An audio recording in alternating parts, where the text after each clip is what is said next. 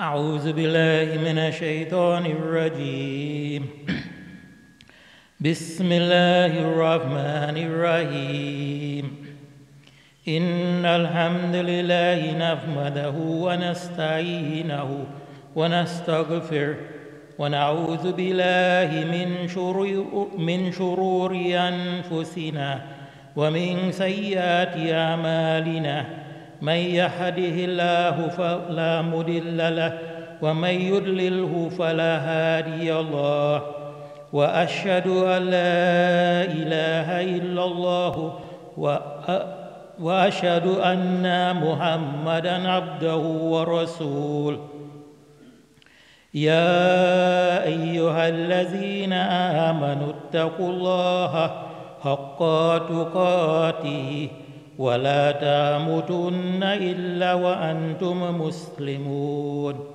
صدق الله العظيم.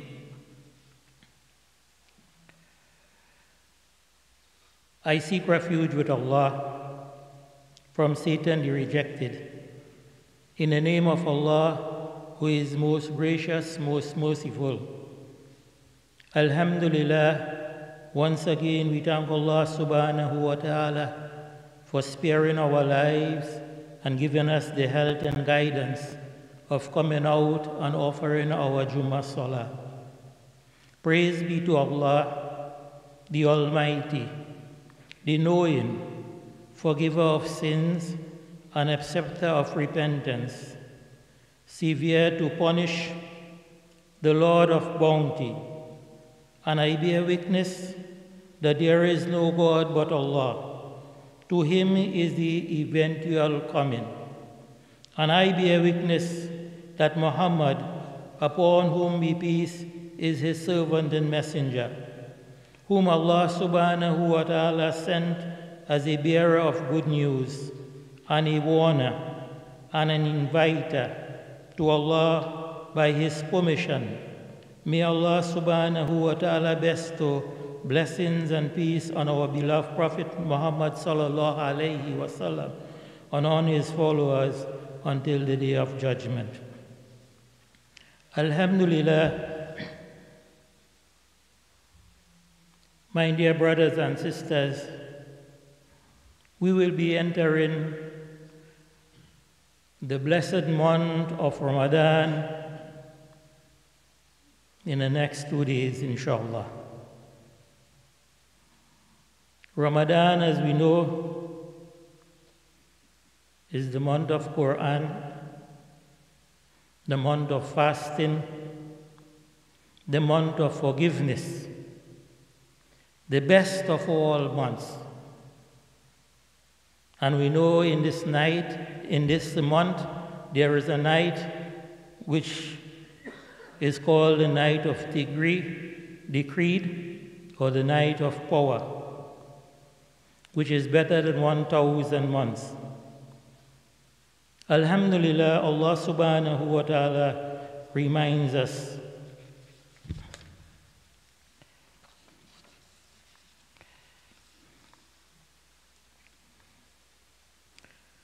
in the Quran, أعوذ بالله من الشيطان الرجيم بسم الله الرحمن الرحيم شهر رمضان الذي أنزل فيه القرآن هدى للناس وبينات من الهدى والفرقان.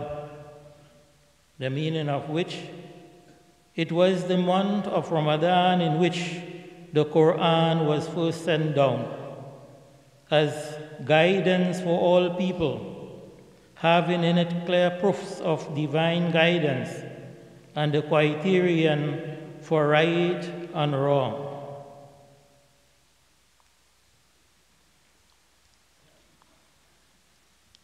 The fire of Ramadan. The word Ramadan is derived from the literal root letters Ra, Mim, and Dal. Etymologically, the word Ra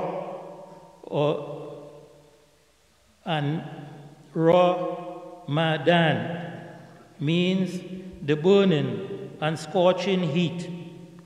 The month of fasting is called Ramadan because it is the month in which we burn away all our sins and shortcomings in compensation for a greater reward in the next life. Allah subhanahu wa ta'ala honors those who fast sincerely during the holy month of Ramadan by granting them special access to paradise through the gate of Al-Rayyan.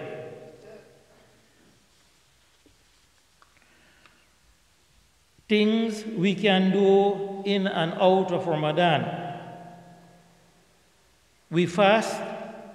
Whatever fast we do outside of Ramadan, we try to do it on a regular basis. We can read Al-Quran. We should do so on an everyday basis, even if it is a little, especially if we are healthy. We should do a good deed every day. We should start at home and work our way outside. There is nothing greater to our spiritual well-being than to take care of our aged parents. We should be charitable on an everyday basis. The benefits of the continuous sadaqah have been adequately documented in our scripture. Sadaqah do not have to always be money. We can give of ourselves, such as our time, effort, or our expertise, all these valuable assets. We greet those we know and those we do not know. We present ourselves to others with a smile and a pleasant appearance. The zikr is a form of worship. We must always be conscious of Allah subhanahu wa ta'ala. Wake up for the tahajjud prayer. Recall that the door of the tahajjud time is like an arrow that does not miss its mark. Brothers and sisters, teach Islam to your children, or the world will teach them something else. Then what will you tell Allah subhanahu wa ta'ala when you meet Him? Spread Islam, help to strengthen a weak Muslim. We should try to make a difference in the lives of others. We make sincere repentance and seek forgiveness of Allah subhanahu wa ta'ala continuously.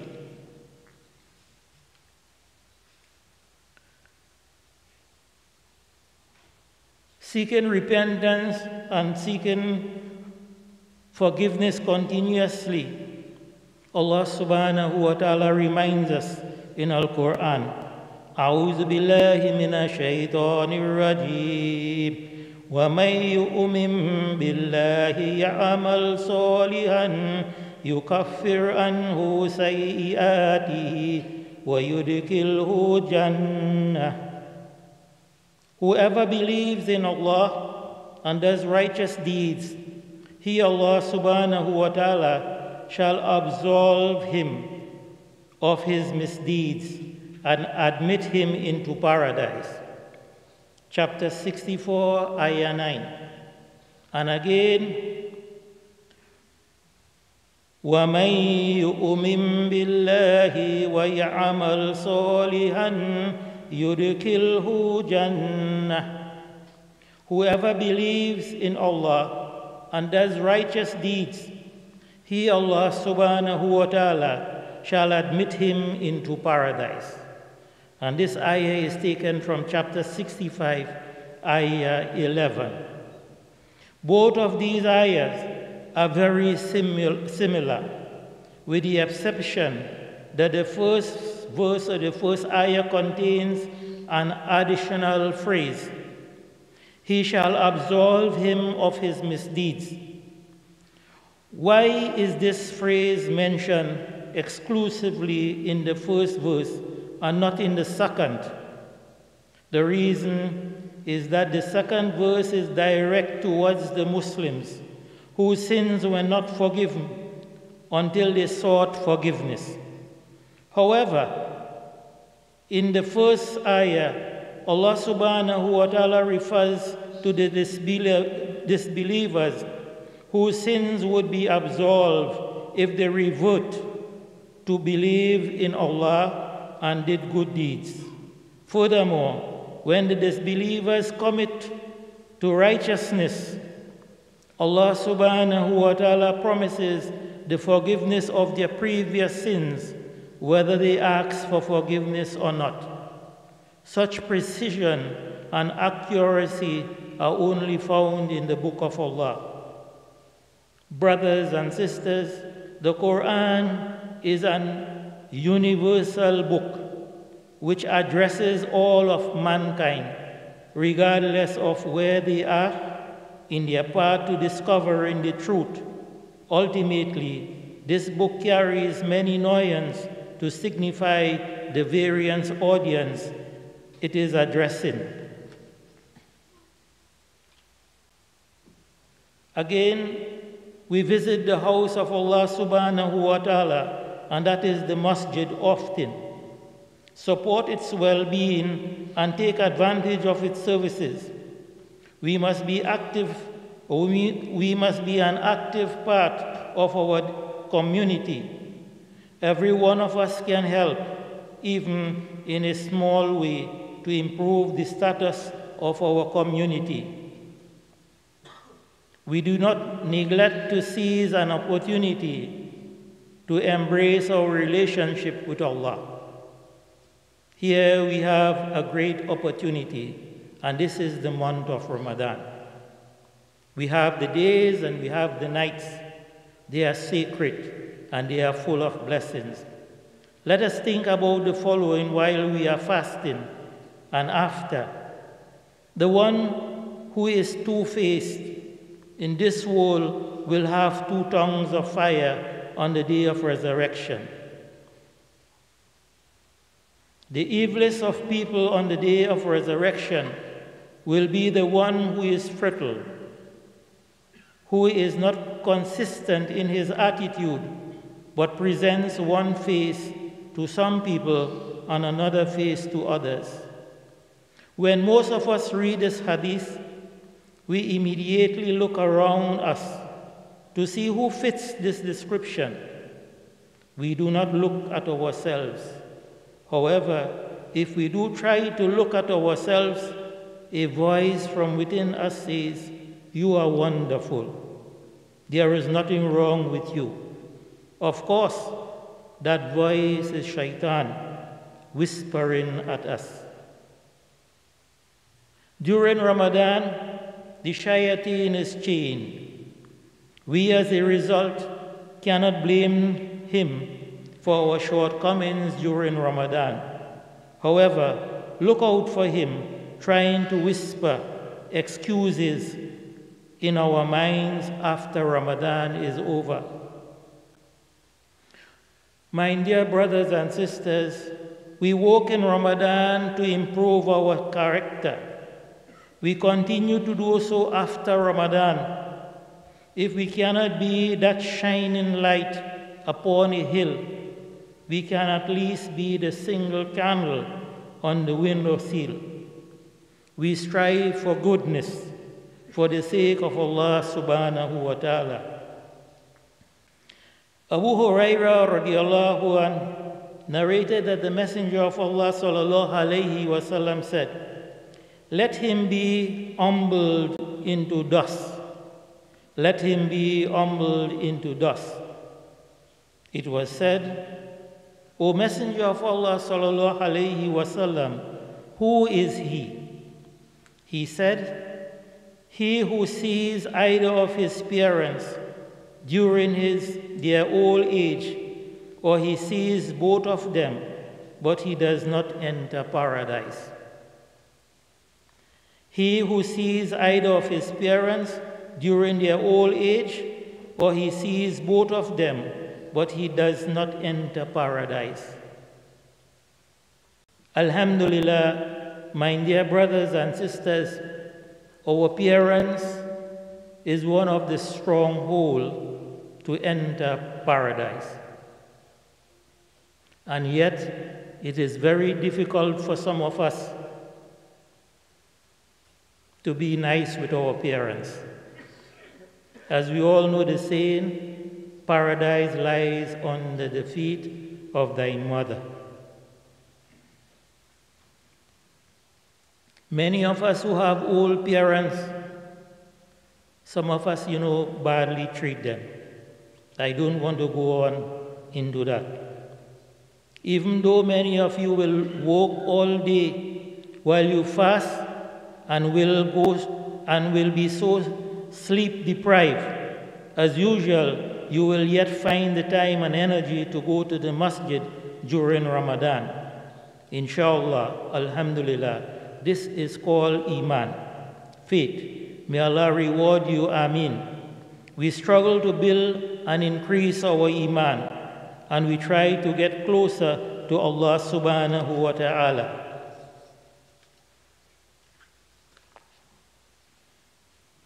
Allah subhanahu wa ta'ala reminds us again in Quran, A'udhu billahi minash shaitanir rajim.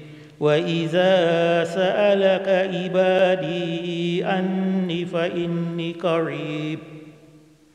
Now, if mine servants ask you, O Prophet, about me, then indeed I am near. Chapter 2, Ayah 186. Now, if mine servants ask you, O Prophet, about me, then indeed I am near. In this ayah, Allah subhanahu wa ta'ala is speaking directly to Prophet Muhammad sallallahu alayhi wasallam. Allah subhanahu wa ta'ala tells him, now if mine servants ask you about me, then indeed I am near. If this sentence was mentioned outside of the Quran, it would read as, now if mine servants ask you about me, tell them, indeed I am near. The command, tell them, is omitted from the ayah because Islam does not mandate a mediator or between the Creator and the creation. Conversation with Allah subhanahu wa ta'ala carries no intermediary. As a reminder of the proximity of the bond at our disposal with our Creator subhanahu wa ta'ala. Thus, by omitting the words, tell them, Allah subhanahu wa ta'ala is asserting that we do not need a mediator, nor when we seek from our Lord. We have a direct connection to Him and His treasures. Here Allah subhanahu wa ta'ala is near us.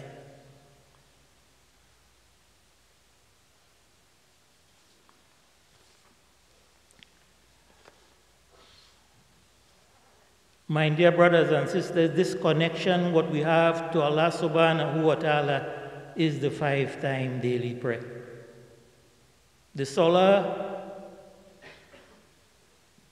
come closer, brothers. There are brothers standing and waiting. Come closer and fill up the gaps. We know the Salah is a pillar of Islam. And the Salah is compulsory to pray 5 times a day.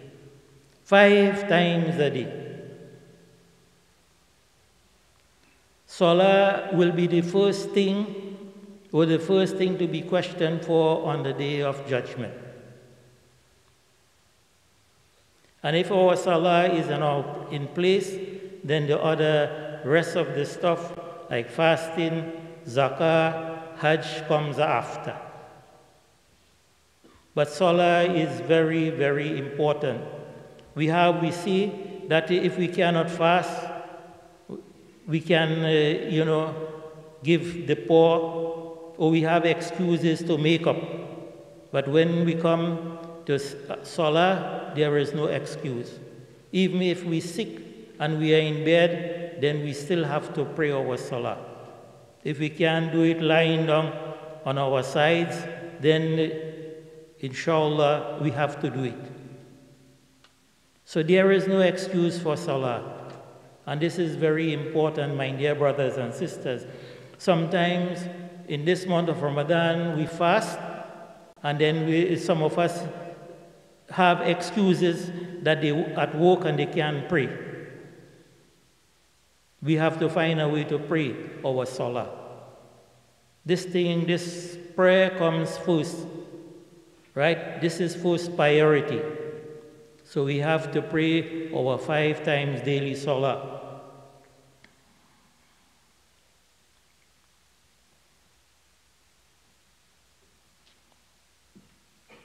After Ramadan, please continue to visit the masjid, even if it is only on your days off. Sisters, please continue to observe the hijab, not just in the masjid, but outside too. Let us pay our zakatul fit on time. Pay up before the day of Eid so that the funds can reach the needy on time. They too should have a joyous time on the day of Eid al-Fitr. And earnestly seek for the night of power. Seek the night in the last 10 nights. If we cannot, then seek it in the odd nights of the last 10 nights. We do not worry whether we found the right night or not. There are benefits in the search itself. We do not know whether we will have an opportunity again. Soon it will be Eid al-Fitr. Spend the last few days of the month worshiping Allah subhanahu wa ta'ala rather than trying to prepare for Eid. Avoid a lot of shopping. Eid does not need loads of preparation. Keep it simple and it will be blessed, inshallah. Do not skim either. I thank Allah subhanahu wa ta'ala for giving me the opportunity and the ability to experience another Ramadan. It is a real big deal for me. Not many of our people take advantages and the opportunities that Allah subhanahu wa ta'ala gives us. If you think I am wrong, then visit the Masjid after the Eid. My dear brothers and sisters, as Muslims, we know during Ramadan, we have full masjids. But when you come to prayer time, the masjid is not filled. When you come to Salatul Fajr, you have less than one line. Where are the brothers? Where are the brothers? We are very, very fortunate to be Muslims. We are the crown of creation. And Allah subhanahu wa ta'ala is so, merciful to us. Here He has given us the month of Ramadan, to boost our iman. To boost our iman. Come out. And whatever we do in Ramadan, we could do it outside of Ramadan. If we could come for the Fajr Salah for Ramadan, in the month of Ramadan, then outside of Ramadan, we could come and pray in the masjid. Why it is so difficult? Little sacrifice we've got to make, and the reward for this sacrifice will be generous. Allah subhanahu wa ta'ala tells us You know, for one good deed in this month, what we get to 10 reward, he multiplied to 700,000 times and more. We are very fortunate. When we look around the globe, what we see is calamities, difficulties, brothers, sisters, children, they are starving, no food, no shelter. We are fortunate to get a good drinking water to drink, a nice masjid to come and pray. We know where the food is coming from. We are blessed. Let us ask Allah subhanahu wa ta'ala for, to forgive us for our shortcomings. May Allah subhanahu wa ta'ala bless all of us, our families, and our ummah. May Allah subhanahu wa ta'ala accept all of our efforts during this blessed month of Ramadan and the rest of the year too. May Allah subhanahu wa ta'ala accept all of us. May Allah help us to improve our lives and to be better Muslims. May Allah help us to be more consistent with our worship. In the end, may Allah subhanahu wa ta'ala have mercy on us, forgive us, and grant us Jannatul Firdaus.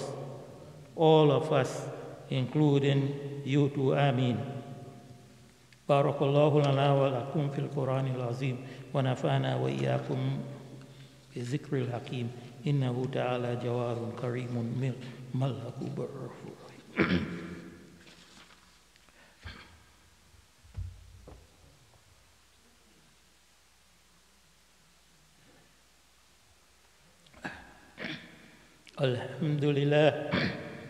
الحمد لله نحمده ونستعينه ونستغفره ونؤمن به ونتوكل عليه ونعوذ بالله من شرور أنفسنا